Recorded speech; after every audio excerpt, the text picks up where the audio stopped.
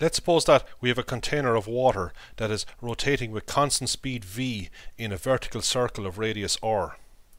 We are going to analyze the forces on the water in this container as the container moves around the circle. Now let's consider the resultant force on the water. Well, since we're dealing with uniform circular motion, we know what that resultant force vector looks like. It points towards the center of the circle and its magnitude is mv squared over r.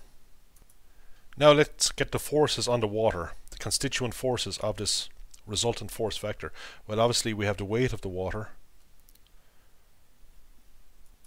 Now that can't be the only force acting on the water, of course, because the resultant is a vector pointing vertically up. So there must be another force acting on the water, which I will call R. Now R is the contact force of the container on the water. Well, R without the arrow is the magnitude of the contact force of the container on the water. We know the direction of vector R must be vertically up, because that's the only way that we can get a resultant force F which is vertically up. Okay, you see F is W is vertically down, so vector F equals vector R plus vector W. Of course W is mg. By the way, we are not including the container in this problem. We're only looking at the weight of the water in the container. Now let's look at the container when it's in this position. One of the forces acting on it is of course the weight. Well, we're looking at just the weight of the water. So that vector never changes, vertically down. Its magnitude is always mg, where m is the mass of the water. The magnitude of the resultant force never changes either. It's mv squared over r, because v is constant and of course r is constant. Now what about the reaction force in this case? So the reaction force vector plus vector w must sum to give us vector f. So we can get a rough idea of where that vector is by this parallelogram construction. So vector r must be looking like this.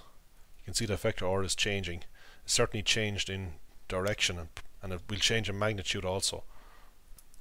Now let's consider the water in this position. Again, the weight vector is vertically down, no change there for vector w, it's constant. Vector f, constant in magnitude, but you can see its direction is always changing. The direction has to be towards the center of the circle. Again, we can use the parallelogram law to find a vector such that when we add it to w, we get vector f. So vector r looks like this now.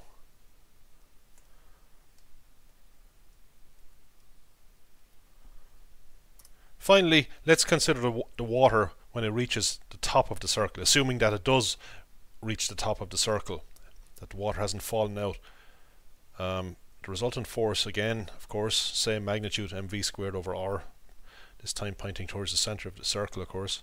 Well, always pointing towards the center of the circle. The weight vector is in the same direction as the resultant force vector now in this situation.